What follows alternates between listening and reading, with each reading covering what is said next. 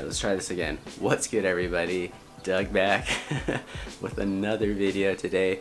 Today we actually got some speakers and a little radio for this car right here, my little daily driver, the Corolla build. So let's get to it.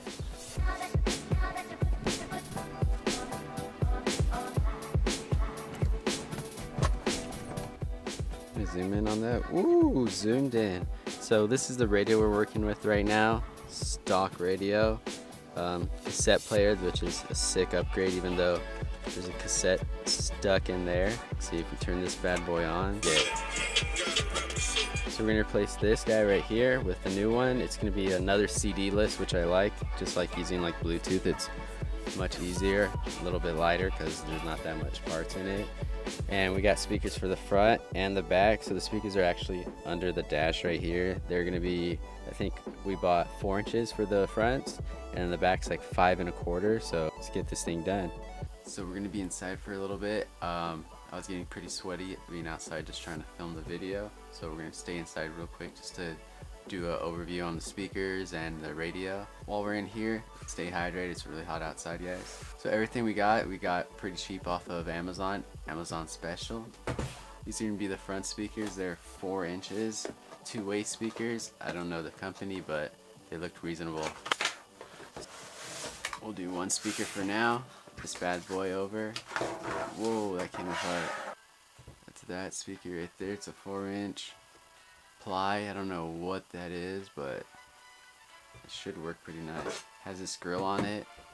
I don't think we're going to be using that because the dash pretty much covers it all. Be the back speakers, way speakers for the rear, 5.25, which is 1/4. Some wire, that's pretty cool, just in case we need to run new wire. More bolts right there. I guess another wire. Ooh. It's got a nice magnet on the back, which magnets are cool, right? And this is our little radio receiver. It's another Boss system MP3. That's pretty old school, but yeah, digital AMF digital AM/FM radio right here. It's also CD list or mech list, so much smaller than the usual CD ones, which is pretty long. It's already got plugs right here, so we can maybe throw in a little sub later to get some little bass. That bass. So this is pretty much what it looks like right here in the front. Not detachable, but I don't really care about that. I just wanted a nice sleek look.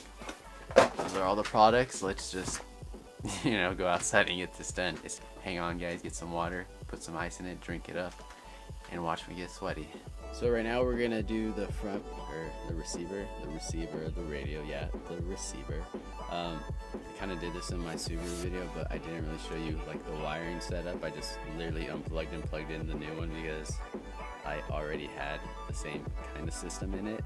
So yeah, this is gonna be a more detailed video than that one.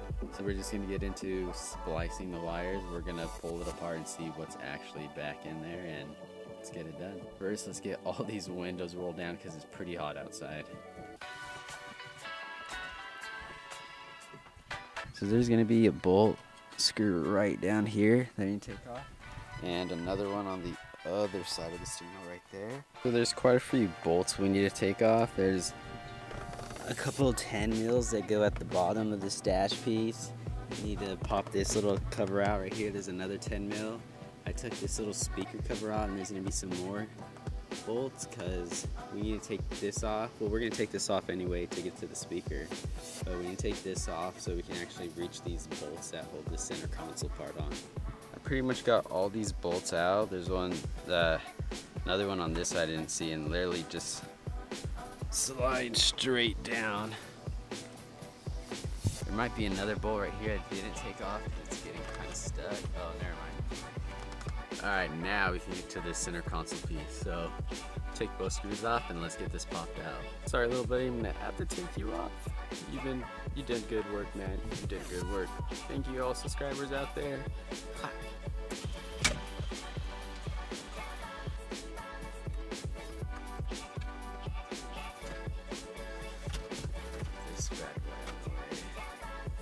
So we literally had to take, I honestly thought it would be easier than this. I literally had to take this steering wheel cover off, just so I can pull this far enough off, just so I can pull that top cover off, which you have to take the bottom cover off. So pretty much everything in the dash comes apart just to get this just to get this little radio out of here. Next, we'll get this guy out and then wire up the new one.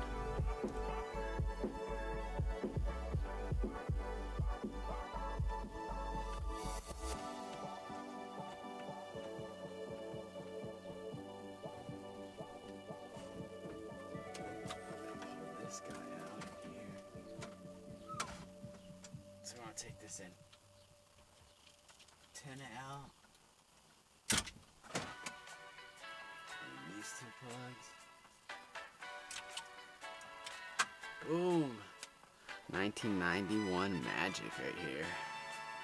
So now what we're gonna do, we got these two plugs that came out of stock radio. If you go online, you can pull up a wiring schematic for your radio, so you can match up the new colors, or sorry, the OEM colors with the new colors, and we can just pretty much splice them together to use the new connections for our radio.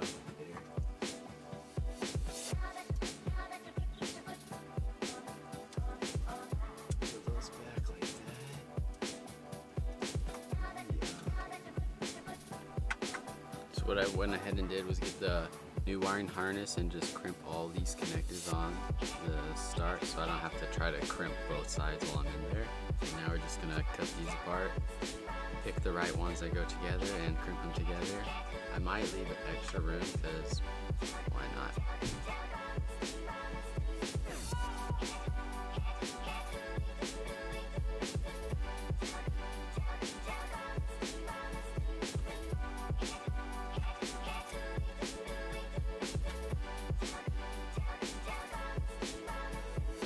Alright guys, so after spending like an hour trying to figure out why it wasn't powering the radio, looking at all the wiring schematics online for this car, couldn't figure out how to get the radio to start.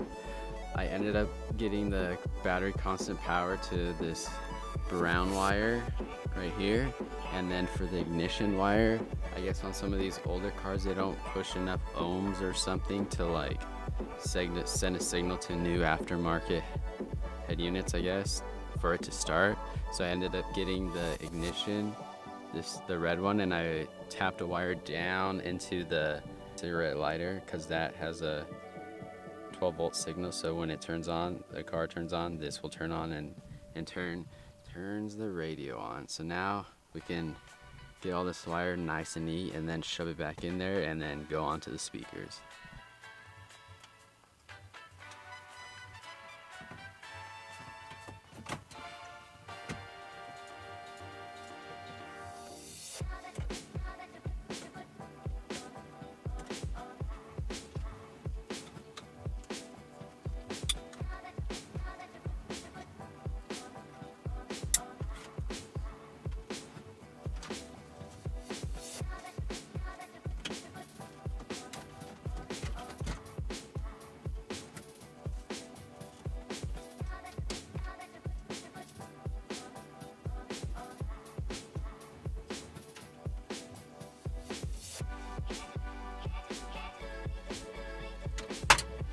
Alright guys, so it's day 2 of putting these speakers in. Today we're just going to put the speakers in because we ran out of daylight trying to put the radio in because we couldn't figure out why it wasn't turning on.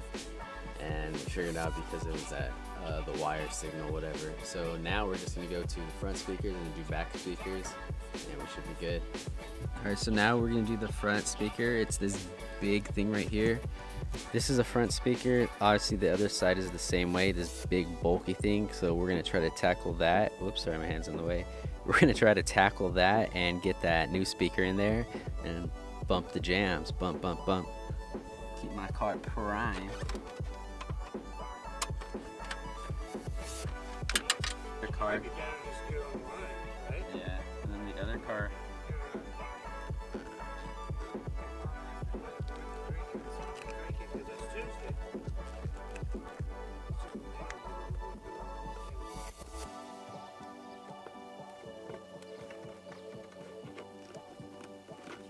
I don't get why these screws aren't going in.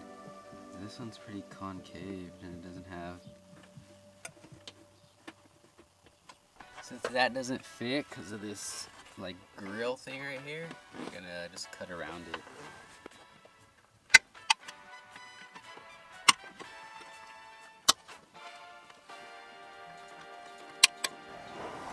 Looks like it fits pretty fine. I might just bend these up some this way so they don't scratch the speaker. So for this one, you got a bolt right there, and then you got 1, 2, 3, 4 screws up here, another bolt right there, another bolt right there, and then bolt down there, and then screws on the back. And also I took this plate off right here because you need to take it off anyway. And I had to cut that mesh out like that. So we want to go ahead and pop these out. There's like 1, 2, and 3, so I can try to pry this bad boy up. Well, I'm in the car right now. You're gonna literally a lot harder than I thought. So what I did was, if you can see over here, put the seat down. You gotta pull this other side of the seat off. You're gonna have to unbolt the back seat belt that goes right there, so you can pop this top panel off. And then after we get the other side, this should be able to pop straight up, and then we can change the speakers that are in there. So there's the new speakers in there. It took me like way longer than I expected. I'm pretty much messed up that little carpet thing up here, the wood, trying to yank it out, because I swear they probably, when they built this, I bet you they probably put all this stuff down, then all that down, and then threw the window right on top, because that thing was a pain to get out. But I'll pretty much just turn them on, see how they blast, and I'll probably just put all the interior back off camera by myself. Deliver your meal. New Postmates customers get 3 months of... Alright guys, so that's going to be it for the video. I put all the speakers in. I got all the trim back in the back, which was a pain in the butt. Like, I hope I never have to do that again, but I probably will when I redo the headliner. So, thanks again for watching. Speakers sound better than they were stock. The stock ones were just slapping like paper in the air, but it's better than before. So, this is going to just be a budget daily driver. So, maybe later on we'll get a subwoofer and it'll sound way better, but thanks again for watching, guys. I'll just throw an outro of like this music in my car, how it sounds. I don't know if the mic will pick it up nice or not, but like, subscribe, and comment on anything you want to see me do, and we'll see you in the next one. I'm the one they wanna hear from, don't understand.